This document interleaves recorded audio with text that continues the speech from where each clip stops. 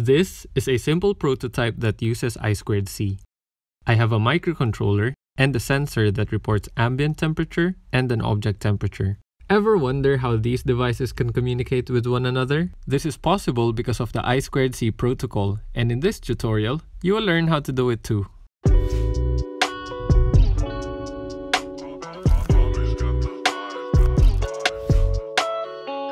I2C or interintegrated circuit is one of the most common features in embedded electronics. It allows our devices to talk to one another and exchange important information. I'm working on an automated way to detect high body temperature from a short distance. So after doing a bit of research online, I found this MLX90614 non-contact temperature sensor. And I found a version that comes in a development board by Micro E in RS Components to make things a lot easier for my prototyping. Luckily, I got one delivered before they ran out of stock. I imagine the demand for sensors like this at this time is incredibly high due to the global pandemic. So strangely enough, this is something we should consider when designing an electronics project. Having said that, I also got this TC74 sensor because it also measures temperature and uses I2C. More importantly, the stock is high. Although this is a contact sensor, I chose it as an alternative so that you can still apply I2C hands-on if you can't get the non-contact one. Sometimes alternative parts that behave similarly are also useful when building prototypes while the final part is not yet available. Great! Now let's jump straight into learning the protocol. The most important elements for a practical understanding of I2C are the devices, bus, and signal format. Let me first explain the devices and the bus together. Devices are normally classified as master and slave. However, I choose not to use those classifications and instead call them the main and secondary devices. Just keep in mind that in textbooks and other resources you would see the previously mentioned terms. There can be multiple main and secondary devices. But let's focus on just one of each. The main device controls the bus and sends commands or requests for information from the secondary. Typically, the main device is a microcontroller. On the other hand is the secondary device, which can send information to the main device. You may have noticed both main and secondary can transfer information, but again, to emphasize, the bus is controlled by the main. Some common examples of secondary devices are sensors, memory chips, and data converters. Other microcontrollers can even be used as secondary devices too. Okay, not too difficult so far. I keep saying the word bus since earlier. I know what you're thinking, but not this. To put it simply, a bus is a general name used to describe wires which carry data. In I2C's case, the bus is formed of two wires. Connect one wire to the SCL pin and the other to the SDA pin, short for serial clock and serial data. Just like this. For any microcontroller or device that you have, you can always refer to its datasheet to see the pin out and learn where the serial clock and data pins are. My setup is already complete, but hold on, let me clarify.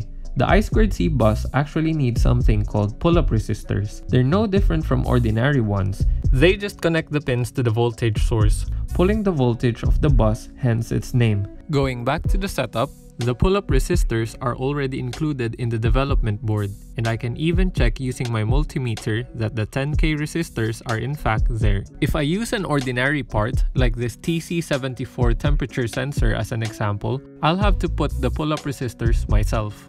And just like that, it's a full-fledged I2C bus.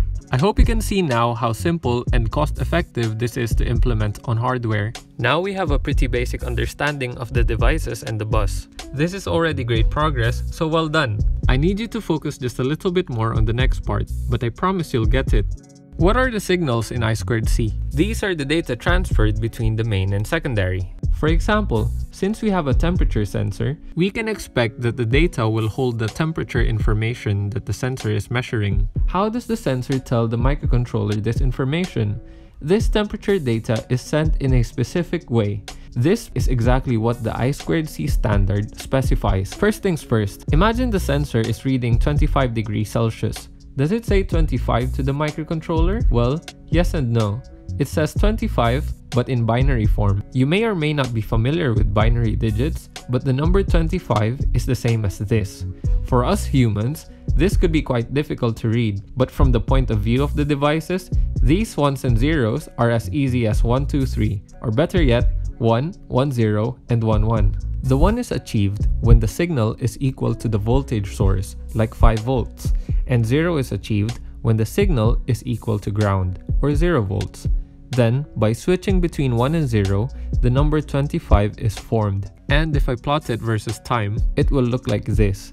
By the way, since these signals represent data, these signals are sent on the wire connected to the serial data or SDA pin. The main and secondary must be in step with each other so that each of them know when to send and listen for signals. Remember the other bus wire? That's right, the one connected to the SEL pins or serial clock. As the name suggests, this is the clock used as reference by the devices. The clock signal switches between 5 volts and 0 volts, high and low, 1 and 0. If you're curious to know how, inside the device there is a transistor. To make it easy to understand, you can think of it as a switch. Whenever the switch is open, 5 volts is measured because there is no current in the circuit and there is no voltage drop on the resistor. When the switch is closed, current is flowing and the voltage goes down to 0 volts at this point. The pull-up resistor makes it possible to achieve these voltages. Be careful though, because if the resistance is too low, the current becomes larger and can damage the devices, and we don't want that. Typically, the resistances used are 4.7 to 10 kilo ohms. I also want to note that this is an ideal model of the operation. In reality, the values can be slightly lower than the voltage source and slightly higher than 0 volts. The reason being, in our example, we used a switch, but in application, it is a transistor that would have some effect to these measurements. But we don't have to worry too much about these details when we only want to use I2C. If we combine the graphs together like this, we can then see how the devices see these signals. They look at the signal on the data bus when the signal on the clock is high. The signal should stay high or low the entire time that the clock is high, so that the bit can be considered valid. When the clock is low, then the signal on the data line is allowed to change. You might be wondering, how long does it take for the sensor to send these 8 bits that can be interpreted as 25 degrees Celsius? Well, the standard speed of the I2C bus is 100 kilobits per second. That means in 1 second, 100,000 bits can be present. To put into perspective, an average blink is about 100 milliseconds. So if you blink once, 8 bits can be transferred over 1,000 times. Don't you think that's interesting? With only these two very common wires, in a fraction of a blink, the devices can exchange valuable information like temperature. Very cool. Get it? Cool? Temperature? No? Okay, moving on. Now in application, the temperature data is only actually a part of the entire exchange that takes place between the microcontroller and sensor. When the temperature was sent from the sensor to the microcontroller, we didn't really see how the bus was controlled, or how the main device requested for the data in the first place. So let's unpack that now. We will use the MLX90614 datasheet as reference to explain how data is transferred through I2C.